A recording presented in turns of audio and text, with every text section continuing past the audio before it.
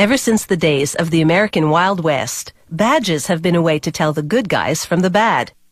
Sheriffs don't raise posses to maintain law and order anymore, but a badge continues to be a powerful symbol. And simply flashing one can still stop a suspect cold.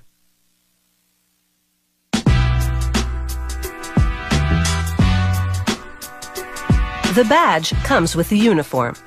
It identifies the officer's rank and unit, so it's an accessory that really makes a statement. Each one is custom made. The client spells out the specifications on an order form, right down to the metal finish and the color of the lettering.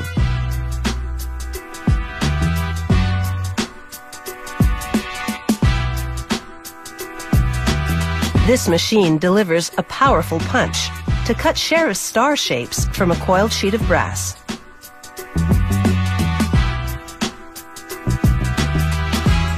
They place a star shape in the steel mold of a press. It applies about 77,000 kilograms per square centimeter to make an impression on the badge.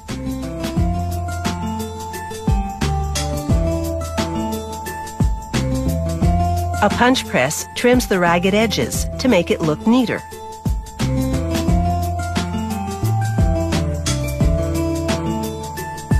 A mechanical stamper then inscribes the company name on the back of the badge. This computerized engraver then marks the rank and other information on the front. They apply a couple of dabs of silver solder to the back of the badge. It's the substance that will hold the catch and pin joint in place. They blast the back of the badge with a torch and it reaches a temperature of over 800 degrees Celsius.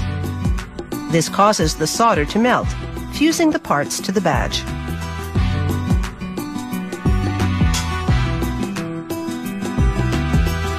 They then position the badge under a hydraulic press. Like a steel fist, it punches the badge to give it the correct curvature.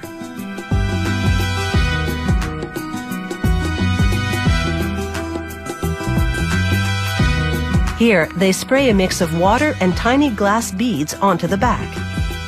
This is called wet blasting, and it makes the finish cleaner and more textured.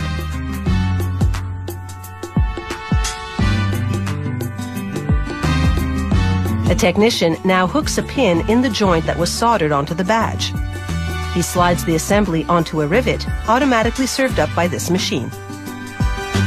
The machine applies pressure to expand the rivet and lock everything in place.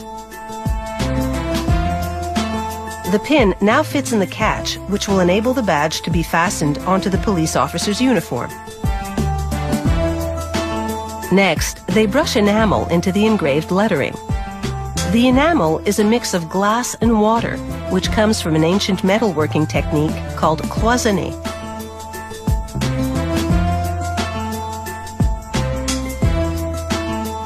They fire the badge in a kiln, and the glass enamel melts into the lettering. After it hardens, they grind the enameled sections against a stone to expose the inscriptions.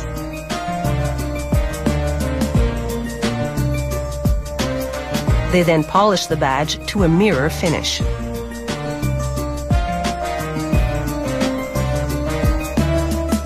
This automated rack immerses the badges in an electroplating solution to give the brass a protective layer of nickel. They plate some badges with 24-karat gold.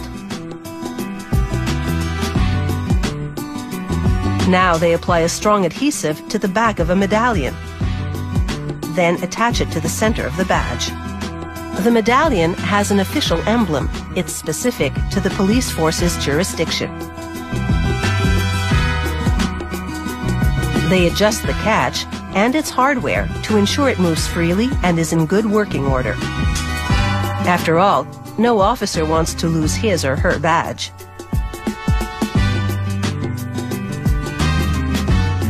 They give it a shine and check for surface imperfections. And now, it's ready to report for duty. It takes 3 weeks to make one of these police badges, and they should be good for a lifetime of service.